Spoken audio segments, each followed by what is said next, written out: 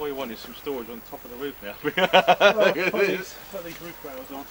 Yeah, that's almost brilliant, isn't I had the spare tyre, and I gave the Scotland FE to Lone Wolf. I stuck on this, I didn't forget. wow. Quite wet under there. What's this for? The They've coated it in something that's going to be rust resistant. Just for wind turbine. Oh. Make you that fruity purple. I'll keep getting off there. Oh dear, no, mate. And 2.6. Funky, couldn't get the water out wide. Put your back in. Loose. Fingers. With me. My control, biggie. You didn't give him an half empty one, mate.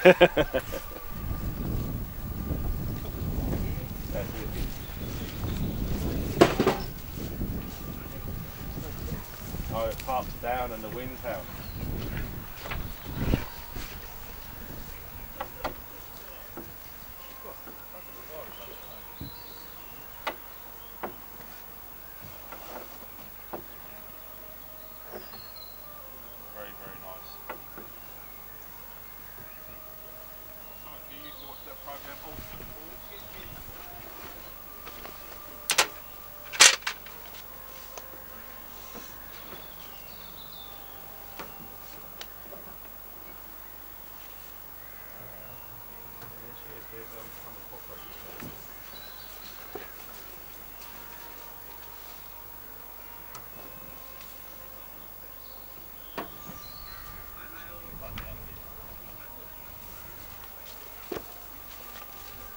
I don't really want to film too much of Lone Wolf's technical bugger here because there's all sorts of there he is. What's happening? Stealth ninja. Shows his face in public. Right. Catch up with you guys later. We're going down the stores. Going down the stores here? Yeah, that's it. Where he actually made this. He improvised and made this little shelf.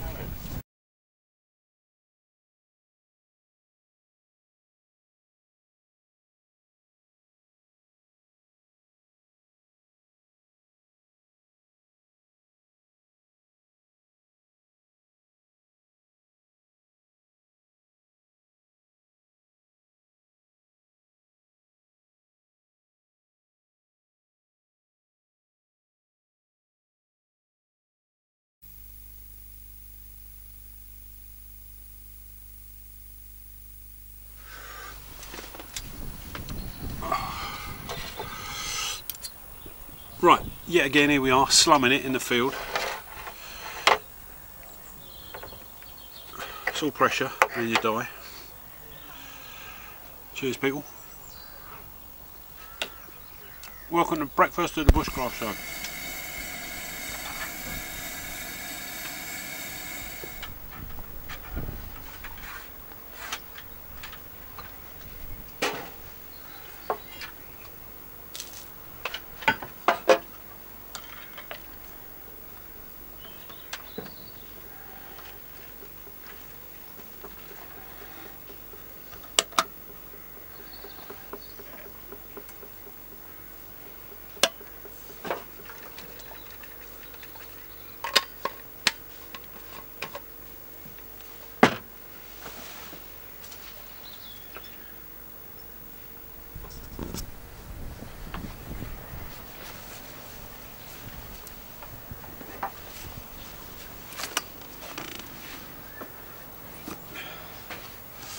Just want to share these boots with you. They're not it's not exactly a review.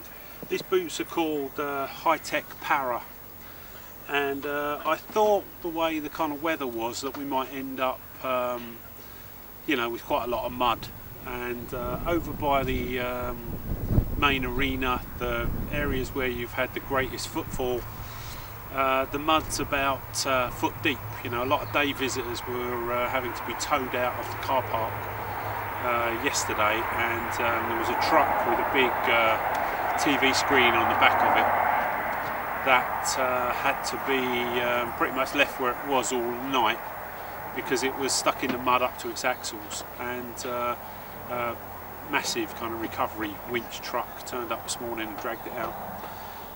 But I bought these boots with me. I normally wear the Soldier 95 leather outer Gore-Tex boots, but I bought these boots with me because I thought there might be quite a lot of mud. These are Hi-Tec Paras. They come in green, yellow, red and black. They weren't cheap, they were about £70, but very simply they are Wellington, so it's a completely kind of rubber boot on the outside, and it's got a neoprene inner, so kind of wetsuit material on the inside, and they're slip-on. So in a kind of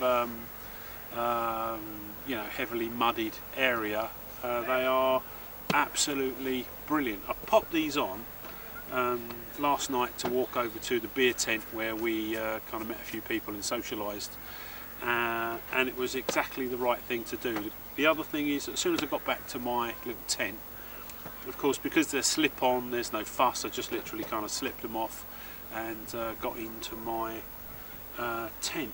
But I'm just going to give them a little sort of bit of a brush over this morning. Won't get a better in the field scouring than a bit of grass.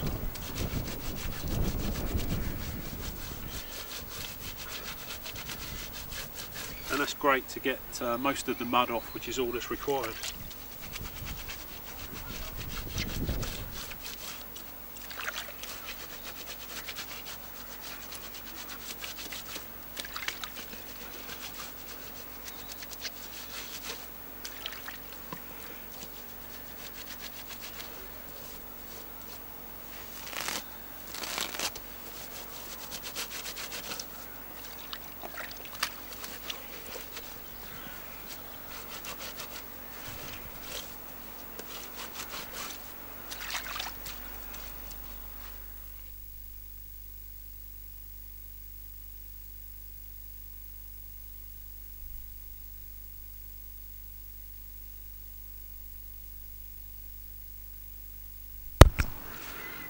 Okay, ready to go and get muddy again.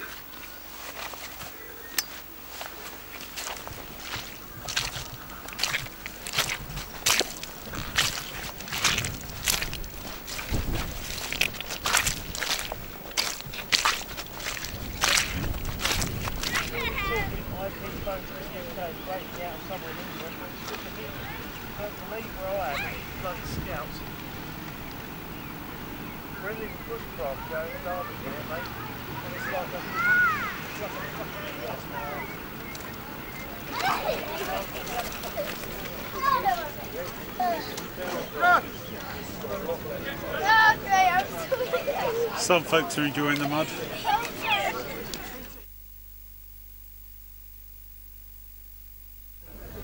So let's just have a wander around some of the trade stands. You know, the normal suspects are here. Perry McGee's here, Chris Crane's here. You know, sort of canoes, axe throwing. Ben Orford's here. All of the kind of outdoor survival schools. You know, all the usual suspects really. But some of the stands are quite interesting. You kind of find yourself looking for a bargain, but really, you know, because these guys have got to pay for their trade stands, there aren't really a lot of bargains here. But you will come across some unusual items, and I like to have, you know, a few quid in my pocket, so that if I do see anything out of the norm, you know, I can acquire it and sort of not miss the boat, really. There's some MOD, Army Surplus people here, you know, and people are still enjoying themselves despite the weather. But really, usual suspects. You know, all the trade stands are a kind of normal run of the mill, and I'm sure you'll see them all on the official website. So this little obstacle course seems like, you know, good fun for the kids. It's super safe, and getting everyone out of the mud. Everyone's having a lovely little time.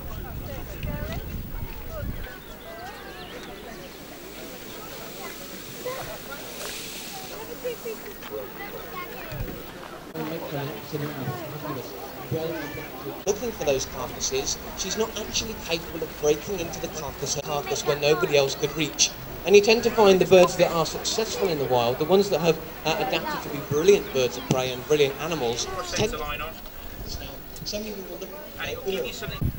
So this is just a little bit more of a close-up of some of the kind of usual suspects, trade stands, people that are about, all the sort of stuff that you can buy at the show.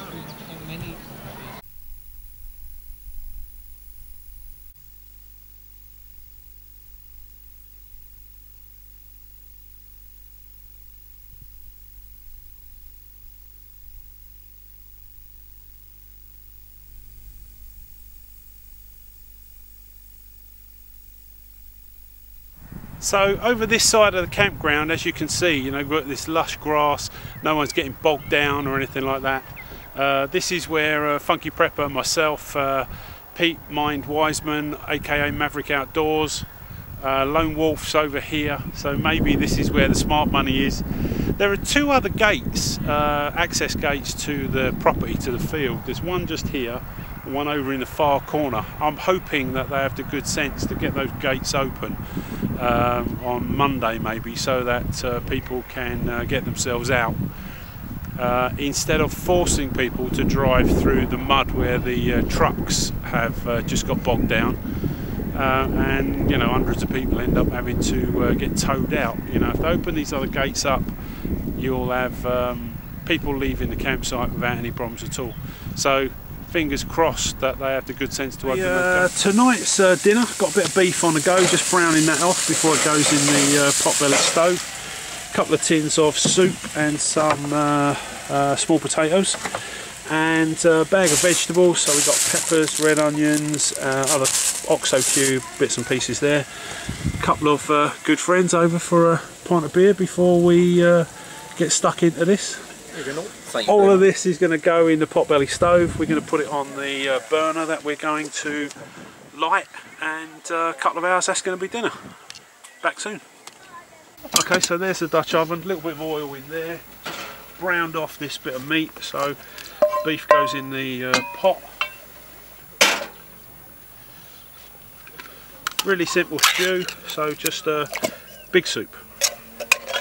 A couple of those. I'm going to open a tin of potatoes.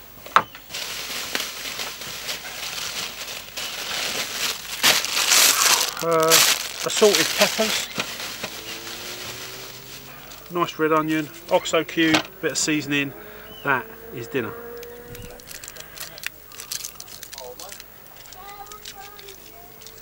So this is the secret ingredient, people. This is just an OXO cube.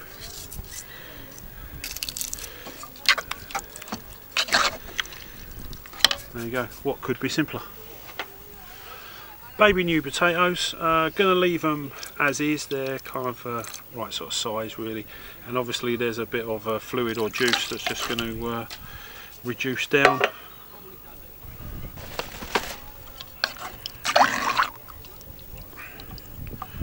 Chop a red onion, couple of peppers, we're sorted. That's just good sense. Yeah, totally, mate. I said pop over a bit later, if you want. Come and see us in Camp Desert. So in your roach, come over and see us in Camp Desert a bit later, mate. Yeah, definitely.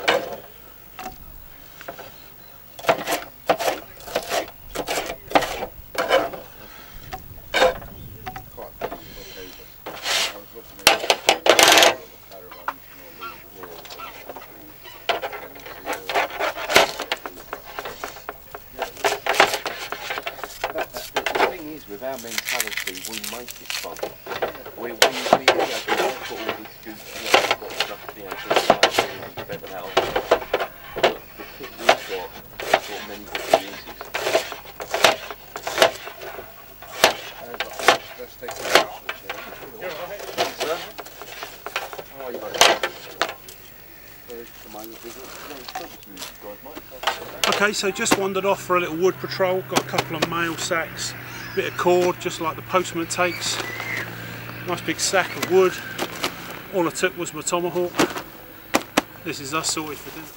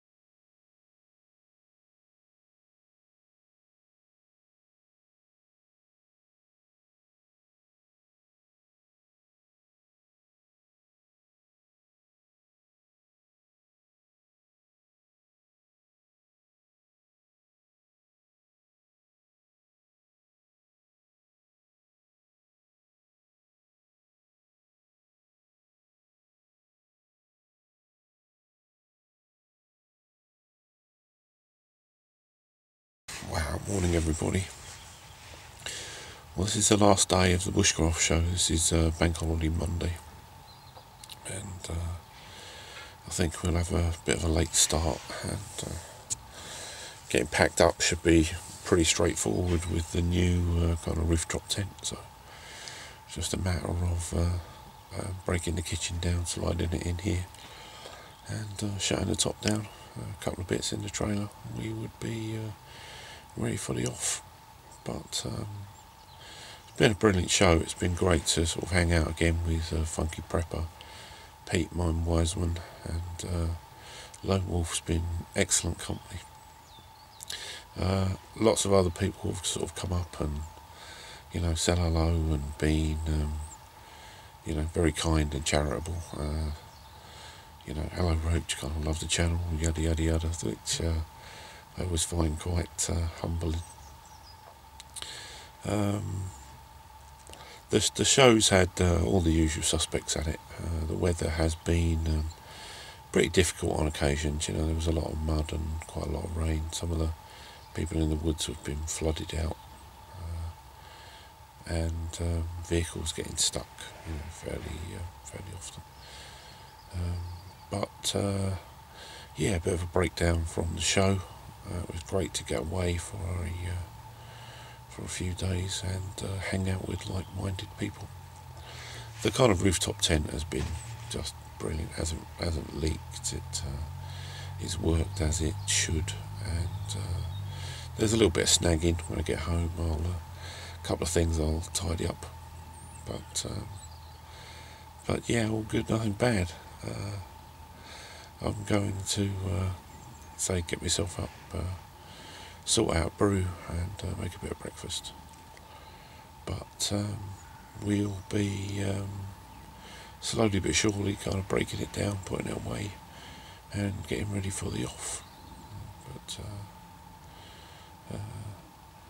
big thank you to my anonymous donor for giving me the ticket to the show. Didn't have any problems at all getting in with their name on the ticket, and big thank you very much, and I've really enjoyed it. So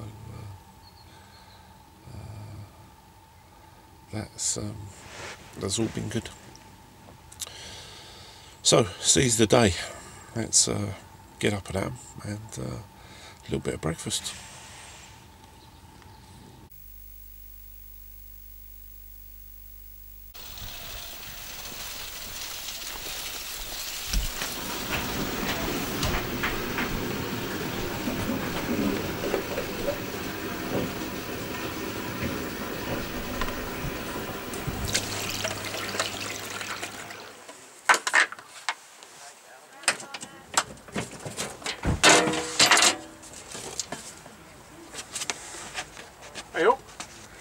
Just a drop of light bleach.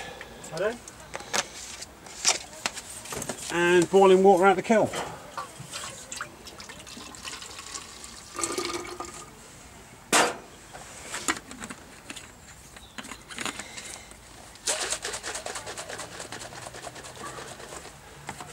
Leave it stand for 5 minutes. Put it back in the tent.